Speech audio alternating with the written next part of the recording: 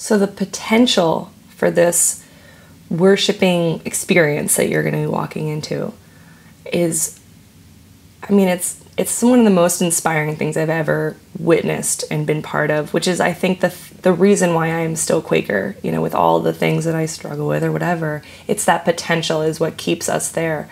But the potential is this thing that we call a gathered meeting or a covered meeting.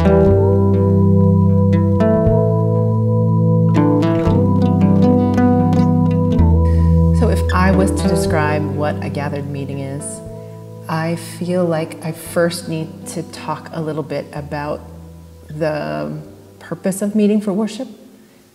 It's human response to divine initiative. But in a Quaker meeting for worship, it's not individual meditation or individual prayer. It's really a communal, mystical experience, an opportunity for the group as a whole to encounter the divine presence in our midst. So the gathered meeting for worship describes a quality that might be achieved in a meeting for worship in which the body is gathered together, sort of, I imagine these sort of arms of the Holy Spirit, the arms of God gathering us together.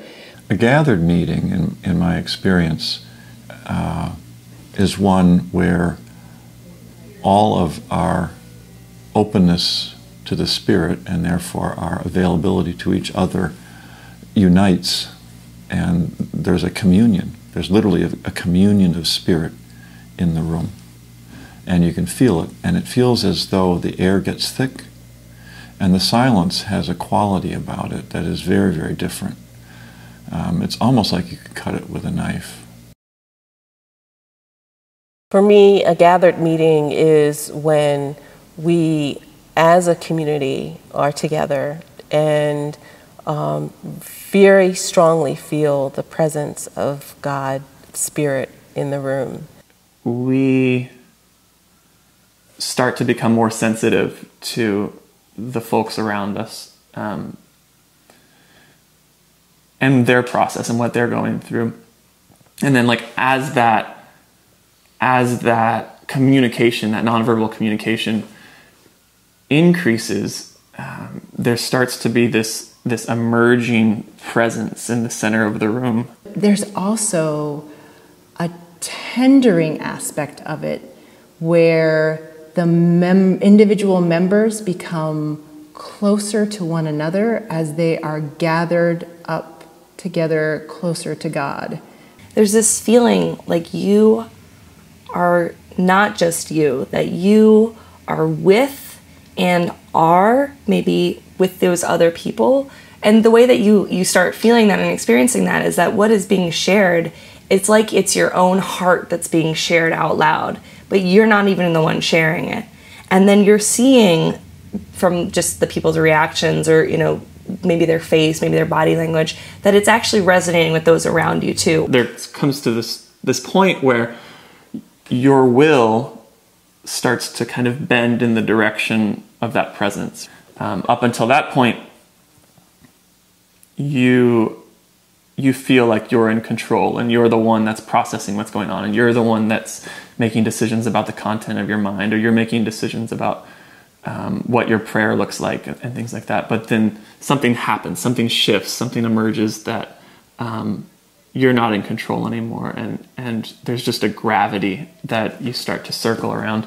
It's just an act of grace that we can all just fall into something that is effortless, that is not about any of the things that we do to try and make something happen in our worship experience or in our relationship with God.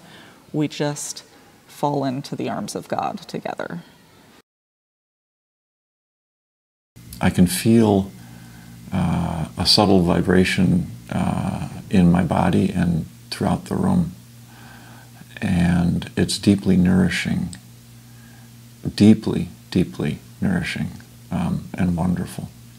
It's maybe like you're listening to a really loud music and it's kind of this vibrating and everyone's there feeling it, and so that inspiration is being shared and it's your heart and it's out there, and then maybe someone else will stand and it's your heart again, but in this other level. And that you guys are building this wisdom, this shared experience, this, like, you've come to get together and you're being carried as a one whole forward into something that wasn't there before. And I don't know why that happens sometimes or how it happens. But it's a little like Alice into the rabbit hole. Like, you just stumble on it and fall.